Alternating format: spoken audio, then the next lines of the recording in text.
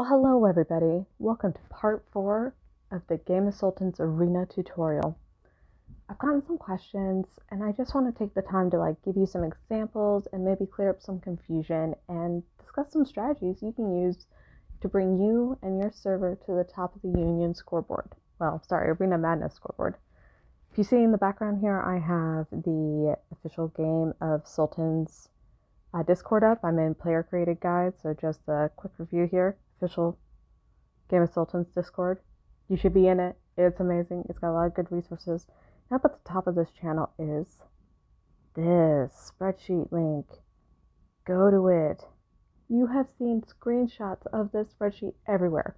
If you have shared information with players on how to play and how to improve your game, this is the spreadsheet that they are sending you screenshots of. And those screenshots are often dated. Look at how frequently this thing gets updated. And look at this amazing change control log. I love it. If I could get people at work to do this, I do doc control. If I could get them to do this, that would be amazing. Daydreaming there. There's so many interesting tabs here with so much information. How to build your viziers for hunting, what you should be looking for in war, but most importantly, arena.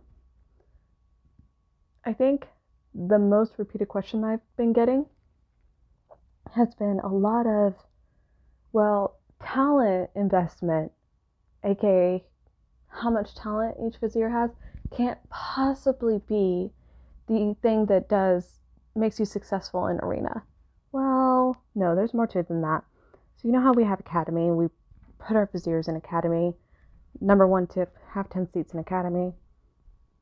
Even if you don't, you are giving them the skill books and etc. There's stuff.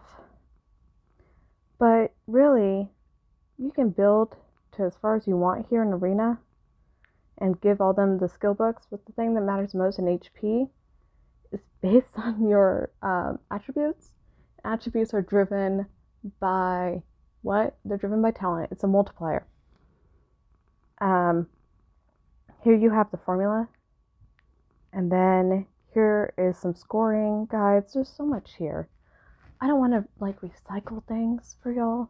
I just highly recommend it. And use the live version. Please stop using screenshots.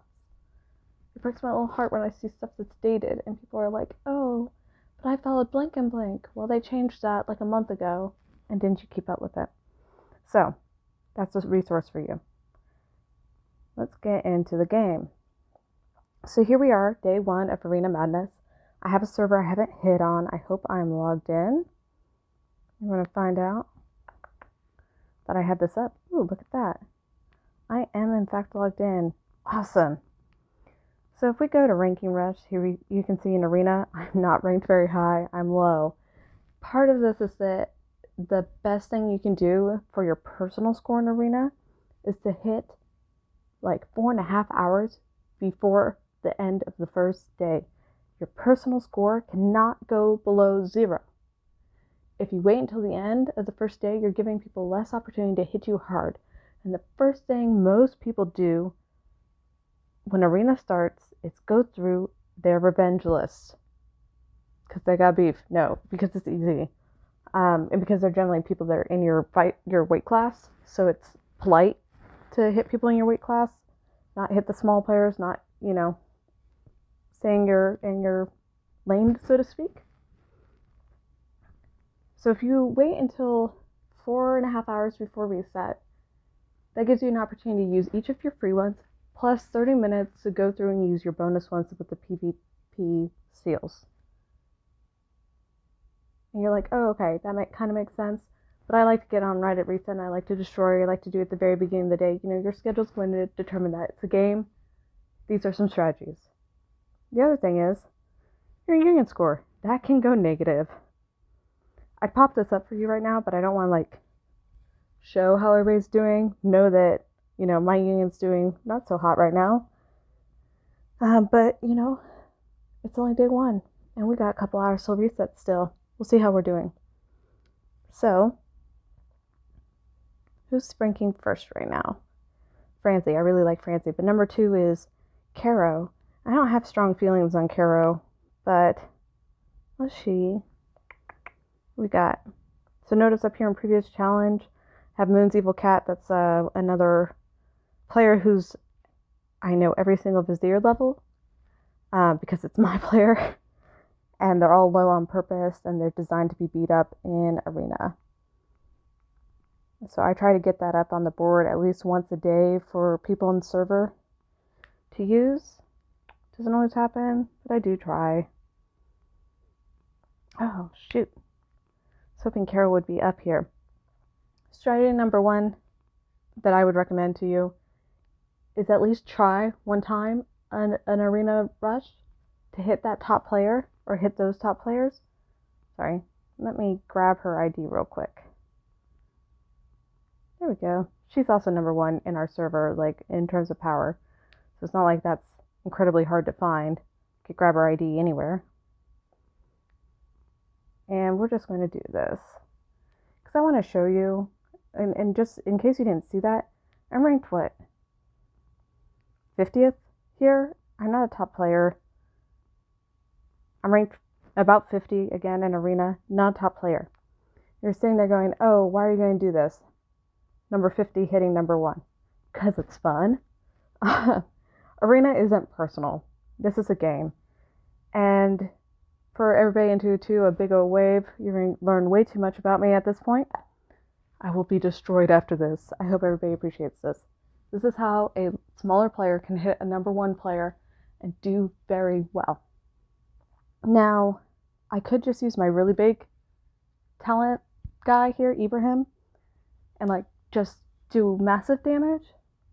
Carol has, I think, 4 Viziers that are over 1,000. So I want to show you, without using that big dog, how I could do really well. So I'm going to use Yivos. I think that's his name. Again, I don't pronounce anything right. First things first. My 3 extra bonuses. I could hit auto right now. It'd be a very quick video. If I did, I'd die almost instantly. Instead, we're going to step-by-step go through this. I'm going to bet, based on my previous experience, that she has her power in some very interesting places. So I'm going to just kind of step through here and see where we are at. And in case you're wondering, like, what am I doing in the background here? Thinking very carefully. Normally I say, you're hitting a big player, hit HP always, even if it's going to max you out. That's this first hit, it didn't really do a lot of damage. It's been a little while since I've hit Kara as well, so I'm kind of being interested to see what she's been building up recently. Not in a creepy way, more in a I'm curious way. Notice how everybody's red. I'm not really getting a lot of cues as to where she's putting things. I rush through. I don't want to see the amount that's getting hit. I get bored. Just as boring as it is watching me do this, I'm sure. So her Yivos, last time I hit it was much weaker than mine. Let's see if that's still true. That's still true. Sweet, sweet. I love this guy, by the way. He has a 6-star military. And I love just like gambling and giving him everything because you grow pretty decently. Let's see. I talk incessantly too. I'm sorry, you guys. It's just like a me thing.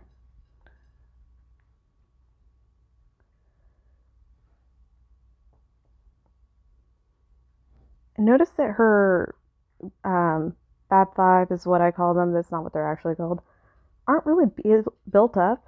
I made a joke once that she builds like a smaller player, like a VIP 1. I don't know that that's actually fair to her, but I don't know who this guy is. Interesting. So, if I remember right, this blue turban guy is actually really built up for... It's not something most people build up, so let's check him out. Oh, yep, pretty built up for him. Alamus. I've been calling him old blue turban guy for so long. Interesting. This is high danger. This is Probably not as much danger. This is probably moderate danger, so I'm going to go here.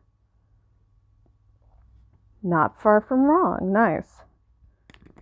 I think most big players have still about 20 players, or 20 viziers, sorry, that aren't as built up as you would think that a regular player can actually do some big damage on. But the small players don't seem to know this because they don't hit them. Challenge them, put them in their place. He's big. If I remember correctly, he's like maybe 300. We're going to find out. I bet you I get him. I'm going to go with semis. Nice. Sorry, I'm hitting my mic there. Got, like, oh, what am I going to do? Karaman is the only one not green haloed right there, so I'm going to take a bet. Notice that I'm not buying anything here. Honestly, I should be buying because this is Yusuf, my friend. This is a big player, so you should be buying those bonuses and building yourself up when you have the opportunity before you hit somebody that you need that extra oomph for. Not doing too bad right now. I want to say her Morcif is built up, but I don't. Nope. Nice. We're still in the safety zone.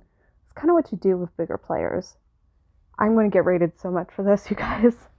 I'm like, do I care? I do care. Do I care a lot? I don't care a lot. Hocus is somebody people like to make into an arena decoy a lot. He gets lots of badges, but he's not leveled up. Oh, when did she get Joan? Alright, I'll be jelly.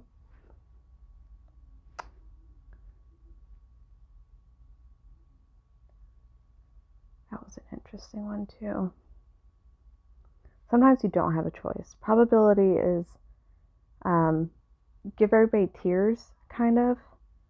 So yellow marbles being moderate danger, green marbles for being completely safe.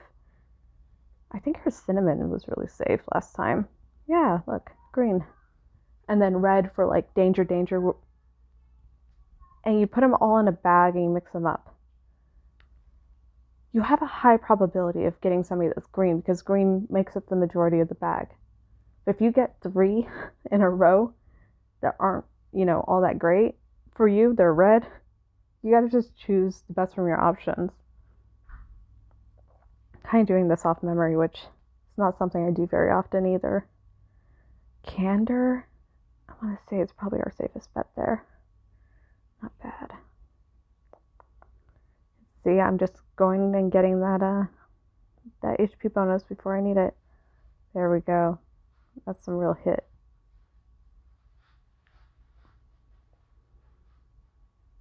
Killick's hot. I like to give him badges, but I don't think she does. She doesn't build up many of her 5s.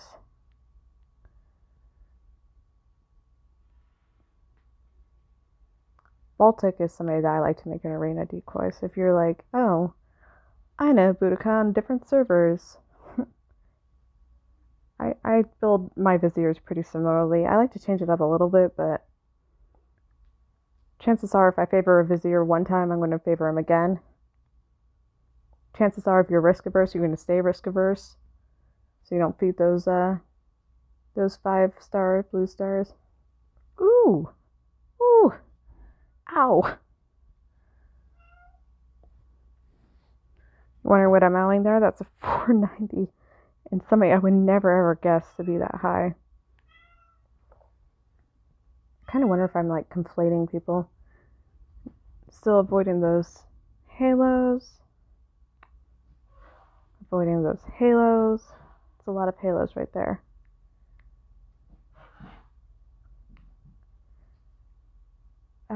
Actually, I didn't want that. Oh yeah, did you see how I did that? If you accidentally say no, you'd still get it back by doing that.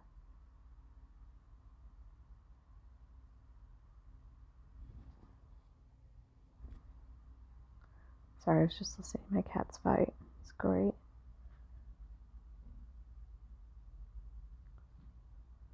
Alrighty here. Danger, danger, danger. I'm going to guess. Nope, I'm going to be wrong. I'm going to die. This is death, everybody. Say hello to my death. Yep. Goodbye, me. But number 50, I just gained almost 60 points. Well, 57. Hitting the number 1 player in the server. And I think she's number 1 in Arena too. Yep, she sure is. That's how you do it. You pick a round carefully. You choose carefully. Okay? So I think that's the end of this video. It's a good stopping point. I showed you some resources. I showed you a strategy. Like, honestly, if my union was more competitive right now and Carol was in a union that was, competing, I would kind of hit the same way. If your union's going hard or you have a player in your union who's going for that number 1 spot. So if I was trying to support Francie right now and staying number 1, so if I was in Francie's union and I wanted to keep her number 1, but my score itself wasn't that great, I have a recommendation for you. So let's go to somebody that's really built up on here. Francie's pretty built up. I'm going to challenge Francie. So I'm going to support Francie in her quest to be number 1. This is how I'm going to do it. I challenge her or revenge her. It's the only time revenging your own union mates is ever okay. I don't do any of this. This is me doing a solid for Francie. I go for the person I think she has the strongest of my 3. I'm using my weakest vizier. Merry Christmas, Francie. Or happy birthday. Oh, I lost the point. Boo-hoo-hoo. Guess what? Her score went up 2. You know how we know that? We go back to this lovely spreadsheet. What happens when you die on impact? Their score goes up 2. Right?